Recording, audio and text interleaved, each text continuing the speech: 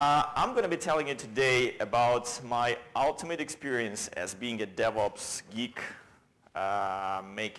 bringing things home, right? I know that usually your wives and husbands or other home relatives tell you, don't bring any stuff home from work. Don't bring home a work that you didn't done there in your office. So stop it. But there is a philosophy. The person consists of body and soul and mind. And the mind is like said one time and will be for the lifetime. And DevOps is a mindset. And I believe all people who are here have that mindset of making things perfect, of making things that you actually like to work with. Because what DevOps is, right? So you develop something, you create something, you design something that will be easy operatable. The same is with your home. You will ask yourself, why am I doing that? Why I want to make my home perfect? It's actually my scary picture, making my home perfect. Because of the philosophy. So imagine that, a little story. So I always do a comparison. So Dev and Ops, developers and operations people. Developer design and actually make a software, and operation people try to operate it. In construction industry, the architects and designers, they're construction workers, and guess who is the ops? It's you. You live in that house, you operate that house. And I believe that many times there was a situation when you move to a new house or you buy a new house, you kind of like it, that's the best one that you choose, but you walk around and say like, you know what, I would make kitchen on that side because this place sucks. Or why didn't you put the one more pipe in this place? Or why don't you install more wall plugs, wall sockets? Why? It's like all is good, but this couple tiny things are not good. Same with your environment. So you always want to make your IT environment much more perfect. And if it's not perfect, even you being in ops, because I heard lots of stories that most of you grew up from ops people, right?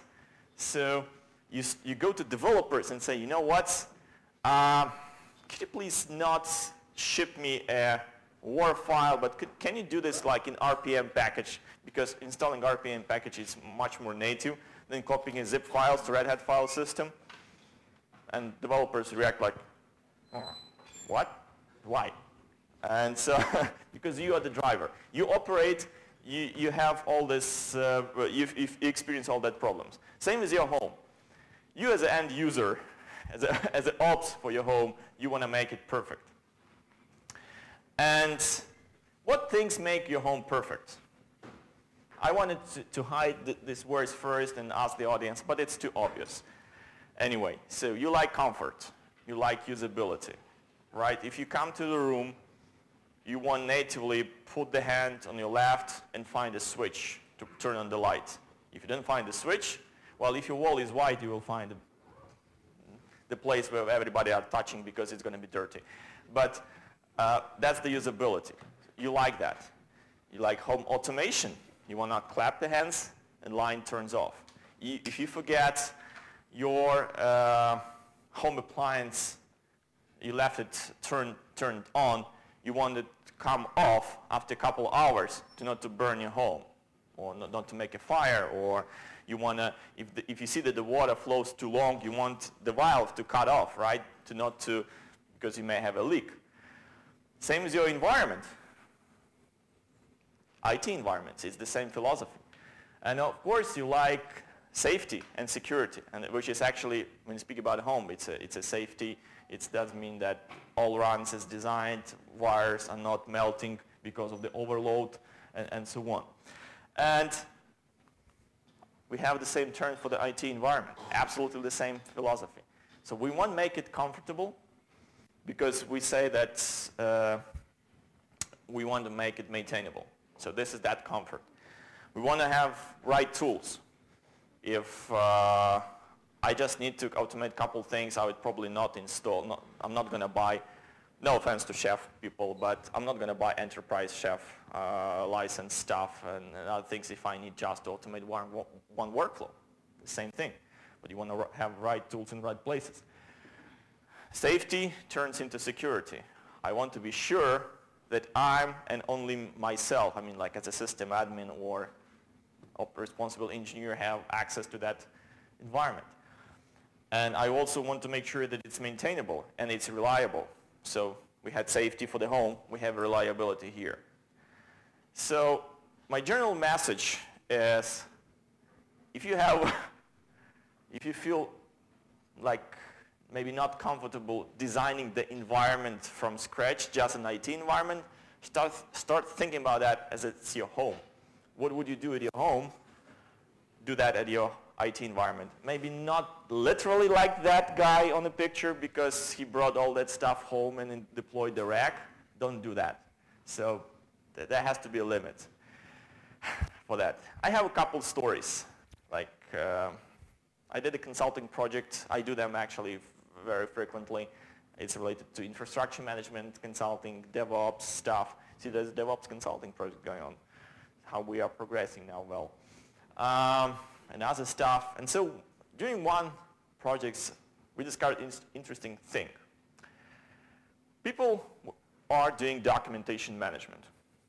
Easy stuff, right? So when they release version 1.0, they release documentation package 1.0. It's a set of Word documents, 40 pages, instruction how to install, deploy it, and all stuff like that.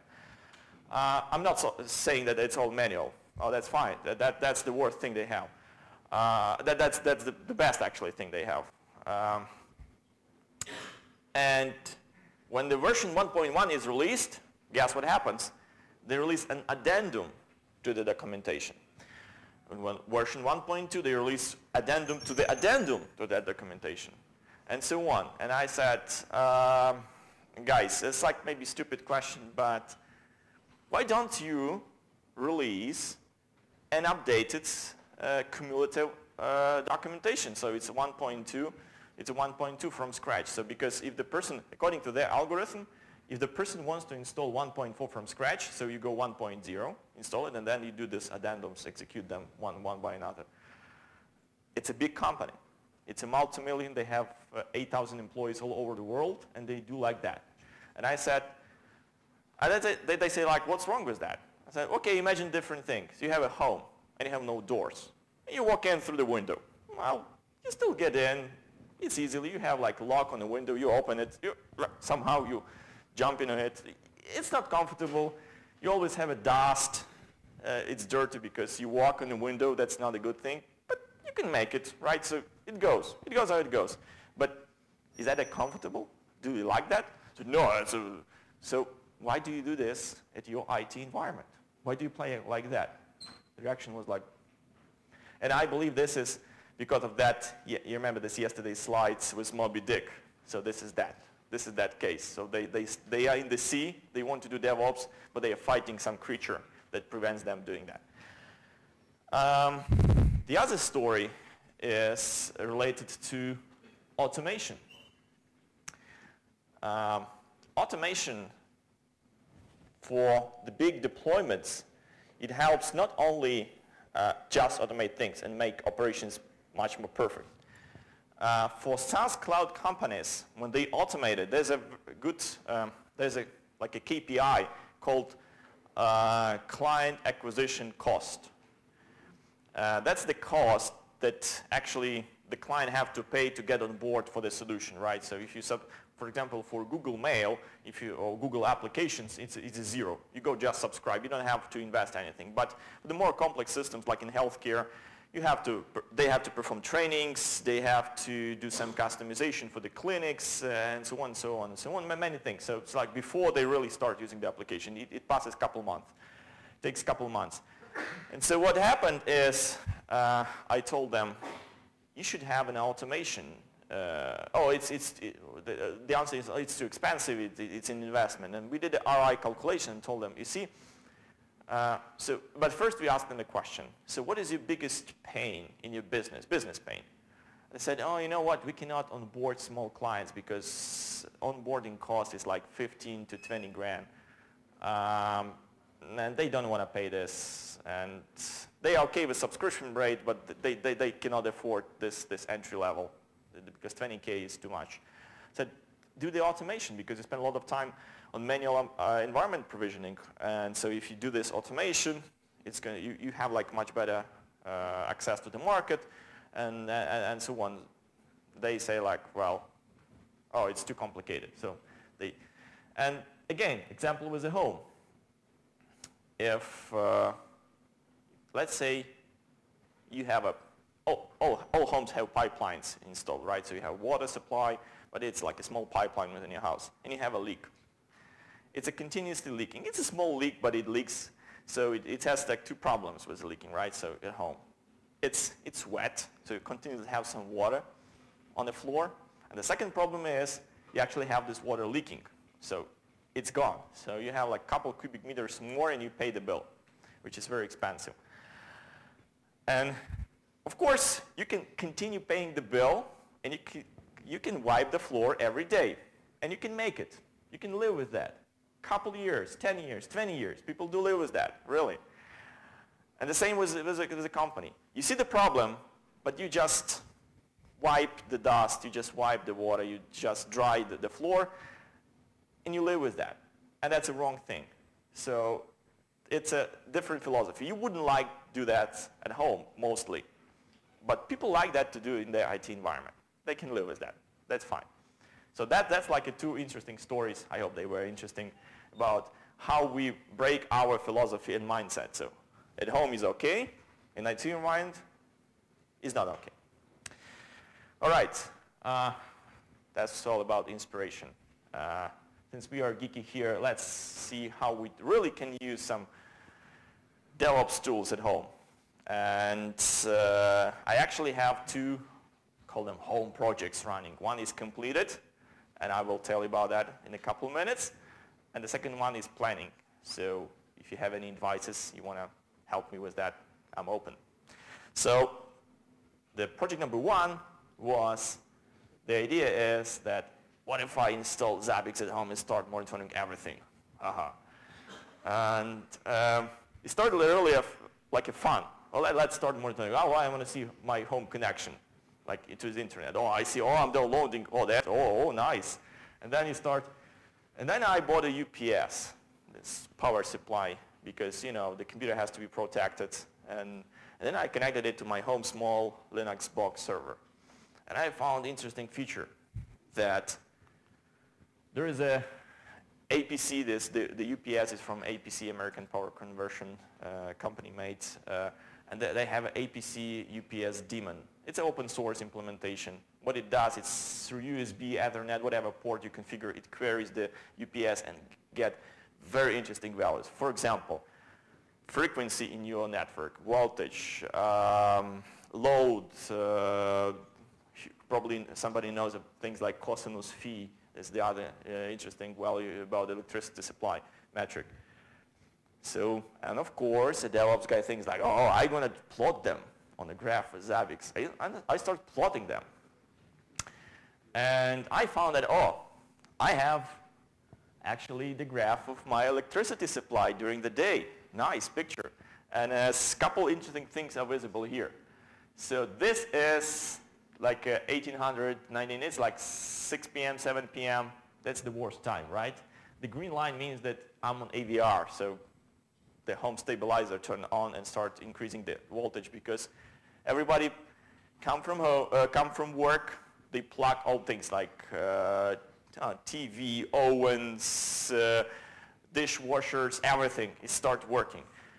And of course, the quality of electricity falls down, and instead of 220 like you have as a standard, you have like 200. Still acceptable. I found it out that it's okay. My power supply comes out, oh, that's fine, as soon as it's not 190. But it's not good for the electricity, and it's not good for your home appliance. So it just goes off, and its lifetime is decreasing rapidly. So I start plotting this. I collected lots of statistics, like couple months. I knew what happens on Christmas Eve. I knew what happens with electricity on, if you're interested, I have all that statistic available. I can show you that. And I even know what's interesting thing is Sunday morning. And Sunday morning, most people are at home. And they wake up. Now I know people mostly wake up at 10 a.m. on Sunday. Because at 10 a.m. you have this fall down. And it's like electricity falls like from 220, which was like this, to maybe like 200, 190. This means that everybody wake up, make a coffee. A coffee maker uses lots of electricity. Microwave oven, I don't know, maybe somebody's doing laundry, I don't know what's that, but really, what was really bad? The middle of the day was okay, and everybody in the evening were watching TV and maybe scheduling some stuff also, so it was bad as well. So really, you can monitor, by monitoring the voltage, you can monitor at least the life in your district. Maybe not the whole country, but in your area, so you know what your neighbors are doing, presumably. And so, but I collected all the statistics, and I came to my power supply company, showed them to them, saying like, this is not acceptable. And their reaction was like that, saying like, where did you get that? And I filed an application saying like, could you please fix my power line? And they said, no, you know, according to because I live in Ukraine, it's like, according to the Ukrainian law, you have to get a special committee, file specials, they have to be certified, you have to file a special application, you have to have at least 5 witnesses that they've seen, you have to use a certified hardware to measure, and you file that application, we have 3 months to review it, and then we go and fix it. And I said, well, okay, let's skip that, just go and fix it, come on, well, really, but they were so surprised by the statistic, so next week they sent workers, and they really put the wires from one pile to another line, and the graph is below. It still has little problem in the evening, so that's a Friday night, I believe. So you understand that Friday night is always Friday night. People use a lot of electricity. But look, it's much better now. See, it's almost like a standard. So the outcome is, if you use your DevOps philosophy, if you use your DevOps tool, Zabbix, some people say Zabbix is not the perfect tool. It's a nice one for home use. It's a nice one. You can get a good result because really it results in a better home operation efficiency, which is you save the lifetime of your appliance. It makes them working better, and you save money. You're not going to buy a new dishwasher in the next 5 years. It's going to be like probably working by a couple years more. So that's the outcome. All right. Like I said already about the experience with power supply company, and one side effect is I improved my skills in Zabbix. I know how to write the custom monitoring presets now. I know how the agent works. I a little improved in Bash. I learned how the UPS monitoring works at all, and many, many other things. So when you do this kind of like a lab work, homework, you really get more skilled as an engineer. So that's a side effect, positive one. So that's the first project. Second one is in prototype stage, so I decided, now I'm stronger and I want to move further. So I want to implement smart home system. And smart home is very expensive for 2 reasons. The hardware itself is very expensive. So there's an X10 protocol, which is a standard coming from 1970s, and it's still as a standard. You use wires to communicate between devices. In every wall socket, you install like a very, very small, tiny device that is like actually a relay. Its cost, I found it on one US online store, it's cost like around $70. And I have, on the one part of my house, I have 28 wall sockets, so you can multiply it. It doesn't pay off. And what you can do with that is only you have a monitor, you can really turn on, off all the devices in your house. So I decided, like, let's be simple. Well, I maybe not need all the stuff in every single socket, but I want to control very crucial things at home. I want to control water pump, so I don't pump too much water in case I have a leak. I want to control some wall sockets where I usually plug iron, for example, or other heating appliance. So unless I see that the heating appliance works for more than 2 hours constantly, not turning off, it's going to be turned off anyway for a couple of minutes at least, because I suspect that something goes wrong, and so on. So I learned about Raspberry Pi. It's a nice thing. It's a small computer. You can install almost anything there. It's a full functional one. And I learned there is a Chef Ansible and other things that can do the automation. So right now I'm kind of studying that stuff, and probably will solder also, because I need to solder a relay to actually do the switching. But that's the other project that is right now like in a prototype stage. So again, goal, make better operation efficiency at home and make our home better, simply.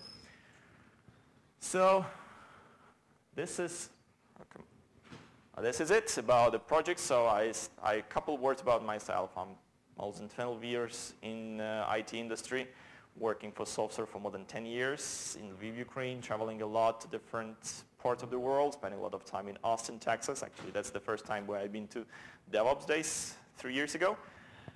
And yeah, I'm a geek. I started from